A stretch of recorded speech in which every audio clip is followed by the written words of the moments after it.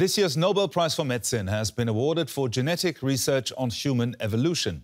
Swedish scientist Svante Paabo is known for sequencing the genome of the Neanderthal, an ancestor of us modern humans. He also discovered the Denisova, another extinct hominin species. He showed that both contributed genes that still exist in modern humans. DNA holds the code. Now, that announcement was made half an hour ago. I'm now joined by our senior science correspondent, Derek Williams. Derek, this Nobel Prize for Svante Paabo, it does come as a surprise, does it not? It does kind of come a little bit out of left field. Now, there's no way to really predict the Nobel Prizes. I've been trying to do it for 15 years, and I've had actually very scant success.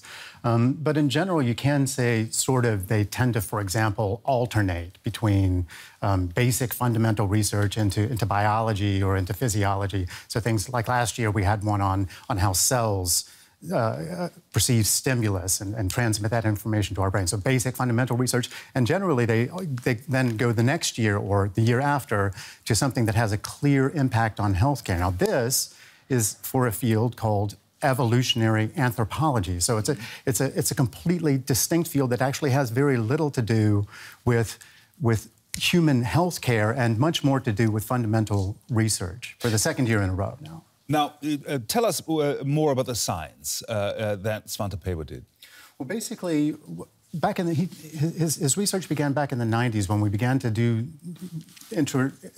looking at the genome, the human genome research, when we began to be able to genomically sequence our own DNA. And his idea was, what does our DNA look like when compared to that of our extinct closest evolutionary cousins?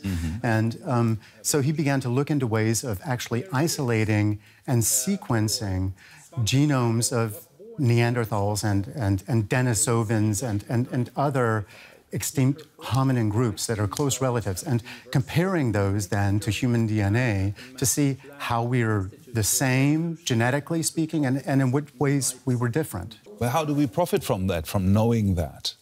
Well, ultimately, you also have to think there's going to be reasons why those species went extinct. It's really human knowledge about why did we, Homo sapiens sapiens, become the dominant hominin species on this planet?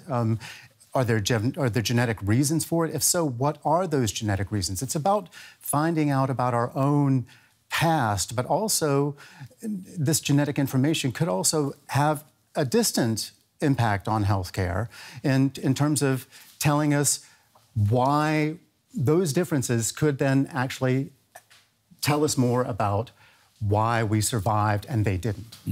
What impact will this research have on the scientist, or this prize have on the scientist who receives it? Well, I think that, I mean, as I said, I'm sure that he is very, very surprised. Most scientists There's no shortlist, is there? No, there is no shortlist. There is no shortlist, and the debates that go on are only actually freed up 50 years later, so nobody even knows who came in for discussion. Actually, I think this year everybody was expecting it to go for messenger RNA vaccines. But so this is coming really from nowhere. It wasn't on any of the shortlists that I read, that's for sure. Oh. Good job on reading up on all this in just half an hour. Thank you very much, Derek Williams, there, our senior science correspondent.